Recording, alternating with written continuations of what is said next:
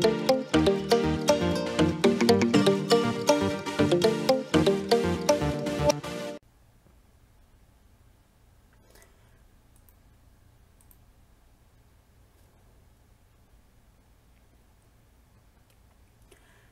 everyone, welcome back.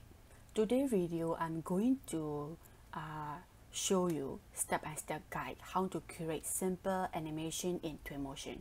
So to create the simple animation, we need to do step 1 to the step number 5. So in this video, I'm going to show you the step number 1, how to adjust the model orientation. Alright. So right now I'm going to click on the new scene. Then I'm going to import the geometry. Then click on the plus sign. Then I need to click on the open. Then select your U datasmith file. Alright, click on the open. Okay, so before I click import, I need to check the collapse. Currently I'm using key hierarchy. Then that's okay. Then click on the import button.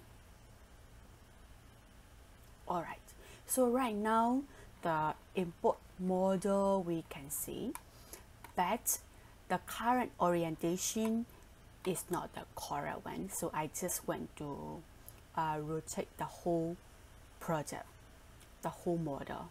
Alright, so in this case, I need to go to the scenes panel. Then I need to click on the 2024 Lucy Resident project that I have imported. Then click on it. So I'm going to click the rotate tools. Then I can manually rotate the project, but I don't want to manually rotate. So now I want to rotate about 90 degrees. So I'm going to manually type 90. Then I will press enter. So that's not a correct location that I want to rotate. So I went the other direction. So right now I'm going to put the minus 90 degree to get back the original location. So right now I'm going to put minus 90 degree again. So right now my model is already relocated to the correct location. So then how can we check how much how we have been relocated, how much degree or how much meter we have been relocated or shifted?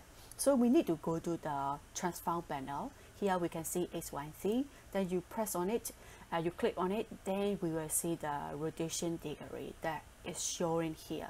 So right now we have been rotated about minus 90 degree. So in the position, I also went to shift it about 10 meter to the X direction. Then I also went to shift it about 10 meter to the Y direction. Alright, so right now we have been shifted to the location that we want to see. Alright, so this part is how shall we adjust the orientation of the project. So in the next video, I'm going to explain about the step number 2. Okay, see you in the next video. Okay, thank you. Bye bye.